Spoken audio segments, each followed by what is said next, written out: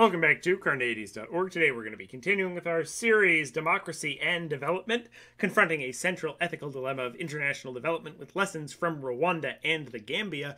In fact, this is going to be the final installment of that series, at least for now, where we're going to be looking at the last of the objections to the Waxaale method of development. Those are the Boko Haram objections and responses to Waxaale development. If you haven't checked out the previous videos in this series, it is highly recommended that you do so for some of the context moving forward. So, the final type of objection I will examine here I have dubbed Boko Haram. Haram means sinful or prohibited.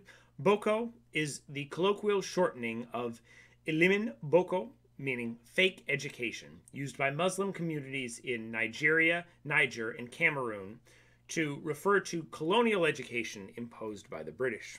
Boko Haram is then translated as Western education is sinful, Boko being the colloquial shortening of fake education or Western education, and Haram being is sinful or prohibited, and used in the name of an Islamist militant group in northeastern Nigeria infamous for abducting hundreds of girls from a school in Chibok. In this context, I use it to represent two objections to Waxaale development that argue that education and sharing of stories in and of itself is wrong, not to reference the militant group or anything related to that, simply to use the name and the idea that sharing stories or education itself is problematic or wrong. The first objection imagines a different scenario to the original dilemma. Instead of the community democratically deciding to do something unethical, they decide that they don't want the education that you are offering. They don't want your tools or stories. They want you to leave. Perhaps they think you are corrupting their children, or perhaps they think you are teaching something which conflicts with their religion or their beliefs. Maybe they don't want to get rid of you, but they don't want your help. What should you do? The proponent of this objection might claim that you can't use the tools of Waxaale development to resolve this problem, since inherently it's those very tools that the community is objecting to. So if you respect their wishes, you can't do Waxaale development. And if you do Waxaale development, you can't respect their wishes, by definition. In order to resolve this issue, though, I would argue that we can use all three elements of Waxaale framework to deal with this problem. The first and the most important is that at any point anyone can walk away. If a community or a country does not want the help of an external group or individual, they must be allowed to say no. To force development on a group would not merely be ineffective, it would be a violation of their rights of participation in democracy. In the face of the community that does not want your help, you can use Waxaale development to walk away, to do exactly what the community wants you to, and let them maintain their autonomy. However, the hope is that, if the other two principles of Waxaale framework are followed, this situation will never arise. If the goal of your exchange is to build a relationship, then the last thing you or they would want to do is end that relationship. If by educating you are telling stories and offering tools which can be taken or left, no one should feel the need to force you out or to force you to stop, even if they disagree with you, since you're not requiring that they take anything. However, that does not make this situation impossible. Frequently, people can feel threatened by simply the introduction of new ideas or new cultures to a system that may be shaky or may have shaky justification for its existence. But this situation is still not a dilemma, since the only ethical choice is to stop your intervention until the community wants you back. Waxaale development, in one of its central principles, has the piece of anyone can walk away. And so, when faced with that, you use Waxaale development to do exactly what the community wants, and avoid the dilemma. The last objection comes from both the position of Boko Haram, but also the position of the isolationist. This is the claim that all Western education is inherently biased. There are implicit values which are taught and emphasized, such as individualism or liberalism, while collectivism or traditionalism are demonized. In educating people, the objection might claim, we are not trying to share tools with them really, we're trying to convert them to our way of thinking.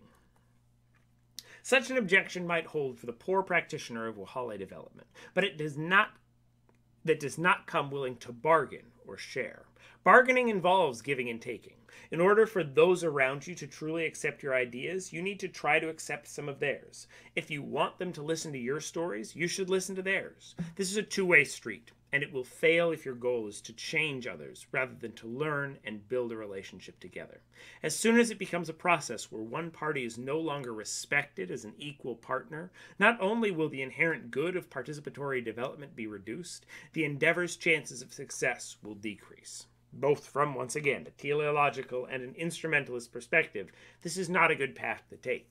This is just kind of straw-manning Waxaale development.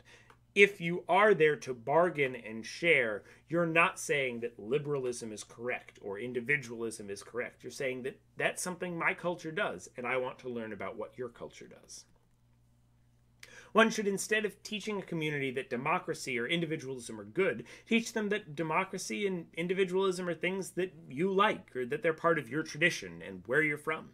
The community will understand you better and open up to you more because they have not closed off the possibility of learning about the way that they do things. Even if you believe that democracy is the only morally right way to do things, you'll not convince anyone by dogmatically asserting they are wrong. The only way to change hearts and minds is to allow for the possibility that yours could change too. Or, to put this in meta-ethical terms, you do not need to be a cultural relativist to accept that your views on what is right and wrong might be incorrect, and to humbly seek new information and experiences to correct them. You can believe that there is an objective right and wrong while still being skeptical of the claim that you know what that objective right and wrong is. On the other hand, it's quite dogmatic and dangerous to be so certain that you have the correct morality that you're unwilling to accept the opportunity to learn. And it'll harm your development practice, and it's not a part of Waxaale development.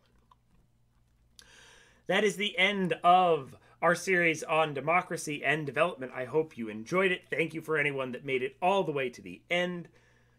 This is, as I said at the beginning, a series that was important for me to do. It's something that brings together both the work I do with philosophy as well as the work I do out in the world.